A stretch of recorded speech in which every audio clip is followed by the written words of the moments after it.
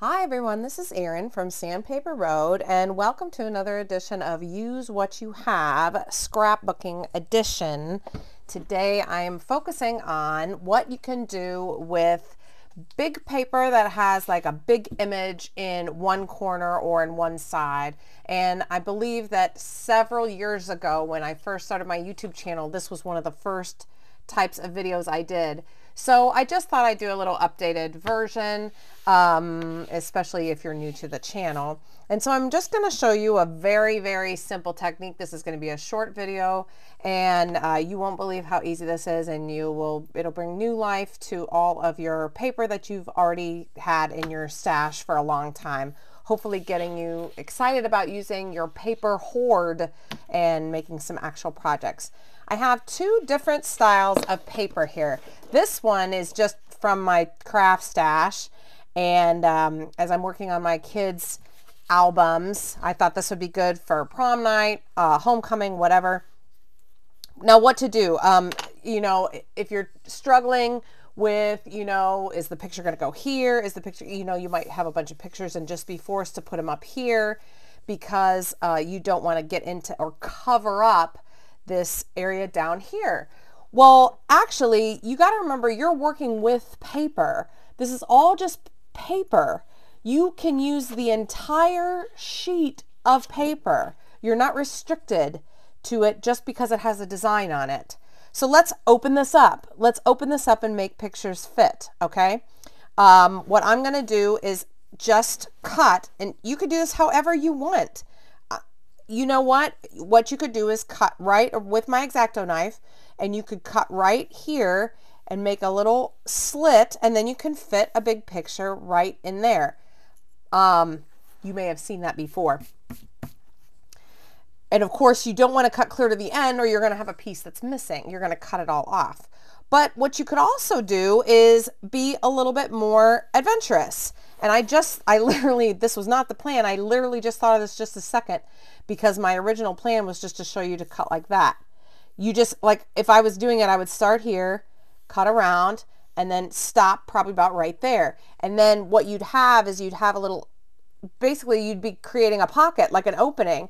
And then when you adhere it, you'd put the adhesive just along the edge, and you wouldn't adhere the pocket down, otherwise you'd never be able to slide in. But I thought to myself just this second, and I promise you I'm not lying, I think what I'm going to do is be a little bit more adventurous and just cut it in a unique way. This is kind of a unique design. I've got a craft mat, a self-healing craft mat that I've had forever. And I am going to actually cut in here. And I'm going to do the same thing that I said that I was going to do for the other, but I'm going to do it in sort of a different, I'm going to do it here instead. Now look, you can't even tell that I cut. That's why this technique is pretty cool to use. And then I'm going to go like this here. Okay? Yeah, that's what I'm going to do. And now you can pop it up. You can see, do you need to, I need to just tap that just a bit more. Don't rip it because you'll see that. There. Look at that. Now watch this. Here's a photo, a pretend photo, right? See, now you can slide it right in there like that. That looks so cool. Yeah, you think, oh, but you're covering up part of the photo. Well, then don't slide it down so far. And maybe, see, this is good for, instead of trying, you know how you have something in the photo that you want to like blur out, or you, instead of cropping the photo, like what if this is your prom picture, right? And there's like a cat or a piece of, I don't know, something in the driveway, something that you just didn't want in the picture. This is a great way to cover that up. See? Or you can use this, especially if there's like something right here, then you could go like this. Look, it just nestles it right in there. Neat, huh? Yeah, that's pretty cool. Of course, you can go higher or lower, whatever. And same thing if I would have cut this out. But I like that I did that because look, see, now I can have this photo right here. That's exactly how I would do it. See? And then I still have room for, let's see, I could put I could put another one up here like this. And then if I had a smaller one, you know, like this, I could go like that. Ooh, I could actually do two that like that size, you know, or something. Ooh, that looks kind of good. Or like this, whatever, right? Neat. Okay, next. That's pretty easy because on paper like this, I mean, you almost have a guideline to follow. But a lot of our paper, realistically, that we're thinking about when we're thinking about this problem is paper that has like a design or something. And it's the same concept you can do, and it just takes a little bit of practice. Remember that when you're doing it, you're not trying to trace an image. So it just depends. Let's figure this out because I don't want to do any unnecessary cutting. Where do I want a picture to go and what kind? Probably I would want a picture to go right here in my mind, right? Let's say. Or maybe I keep pulling this one and it's got a funny stampy thing on the one side. Maybe I want the picture to go right here because then I could put another one up top like that. See? Yeah, that seems like how I would want the pictures to look on the page, because then I can always do embellishments or journaling or a third photo right there. Okay. So with that being said, now look what has to happen. Now see, I'm only to here. And as a matter of fact, let me get a piece of washi tape. So now I know that I don't need to cut. I don't need to cut really past here, do I? Okay. And I don't need to cut, come on. I don't need to cut past where? Well, I guess here. Okay. So there's my borders. So now all of this I'm going to be cutting out. Now, am I going to trace around? Then you have to decide, am I going to trace around all these leaves here? What do I want to be in front? So you're going to have to think of some planning ahead of time, or you're going to do a lot of unnecessary cutting. All right. Might want, I don't know. I mean, I know what I personally would want, but, you know, I could pull out these branches. I don't mind doing this kind of detail work. So let's see. But we'll start with the basics so that you can get the idea. We can always cut the film so you don't have to watch me X-Acto knife paper for the whole video. Okay. And I'm pushing hard enough, but not too much here.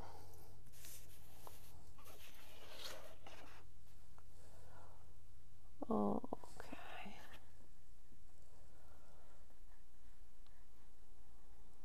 There we go. Good. I'm also trying to see as I go, yeah, that's real good. Now see how this is coming along so far, and it'll look like this. You see? It also seems that I have to go, I see. If I want this to show like the, oh no, this is fine. See, look. See? I was about to say. Like this. Yeah. Oh, this will be perfect. Now look. When I tuck this underneath, like so. And then when I tuck this underneath, like so. Yep. And because I have that washi tape, I can line that up like that. And there we go. And I can go as far in, look, as I want, or out. It really doesn't make a bit of a difference. I can come way out here. I can change it. I can go like this and just have one down here. See? Yes, I know you're covering up part of the picture. Yes, but you can also go like this.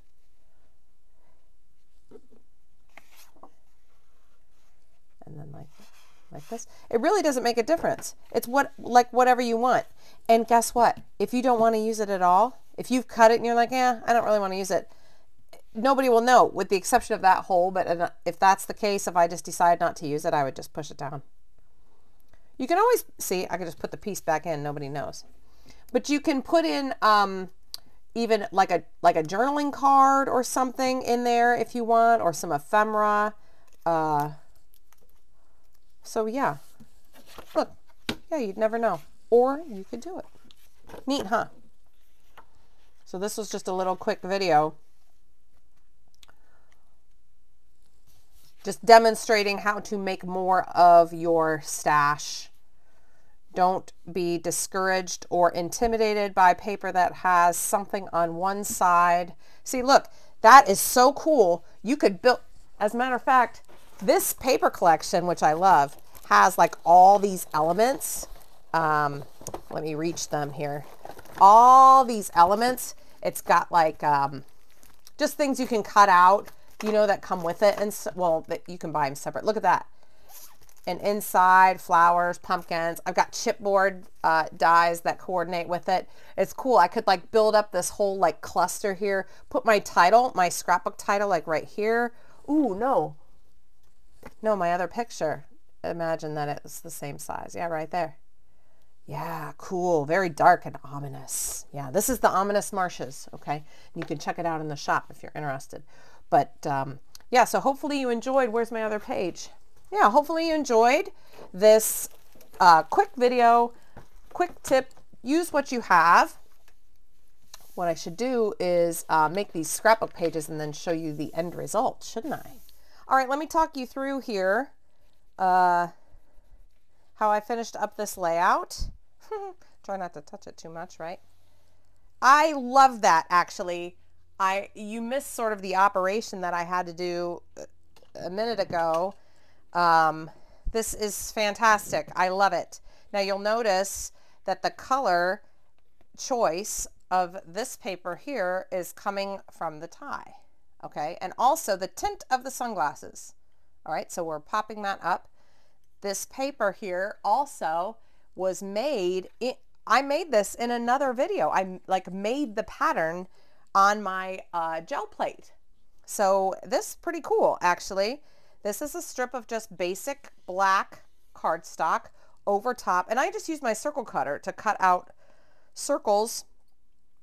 Black ribbon. Since they're both wearing black, I didn't want to do a whole bunch of colors, but you notice that subtleness of this blue. Then it's brought out here in these chipboard elements, and I just wrote on top of them with a Sharpie. These here, I have to tell you, oh, here's another one. These are just black stickers with a shiny border, I guess. I had them in my stash. I've had them for a long time. And yeah, so we've got the date, we've got a nice title, horizontal ribbons, a horizontal band, but then the vertical photos. And then right here, see that vertical line? I did that on purpose, actually, to keep the eye going up and down in three ways, but also the side to side. It's nice. It's cohesive. I like it. I like it a lot, actually. So nice. Now, the other layout that we started where we cut on that ominous Marshes paper, that finished layout is over on my Instagram. And so definitely head over there at Sandpaper Road and check that out on Instagram. And if you don't have Instagram, you can head over to sandpaperroad.com and check out the blog post, because I made a blog post also, just for those who, for whatever reason, don't have Instagram. Thank you so much for subscribing also to the YouTube channel. And as a subscriber, you can take advantage of 15% off your next order at sandpaperroad.com. We've got completed scrapbooks, albums, paper collections, just all kinds of little goodies and stuff. And you can use coupon code SRYT15. That stands for Sandpaper Road YouTube 15% off. You can just enter that code at checkout and you'll save 15% on your entire cart. So thank you for subscribing and take advantage of that coupon code. And thanks so much for watching. Here's a couple more videos you can check out in your free time, and we'll see you in the next video. Bye-bye.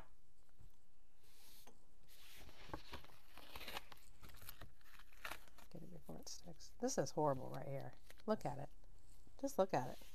Look what's happening.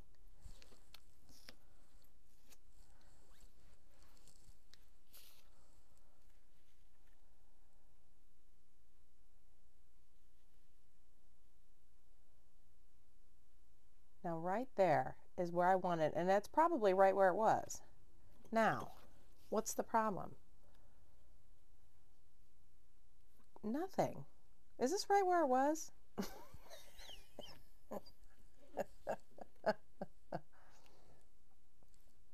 Is it? No, we'll put, I don't want to cover up their shoes, do I? Oh my God, that's right where it freaking was.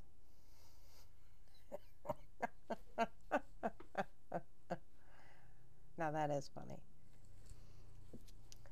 Well, that will be easy to edit, I suppose.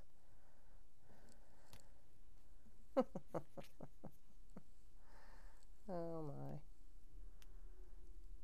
So stupid. Now do it right, Erin. Focus. Do it the way you want it. Is this the way you want it? Look up at that stripe and tell yourself whether you want it there. It is right there. It is where we want it. I will bet 100% when I watch this back that that's exactly where it was after all that. Oh my goodness.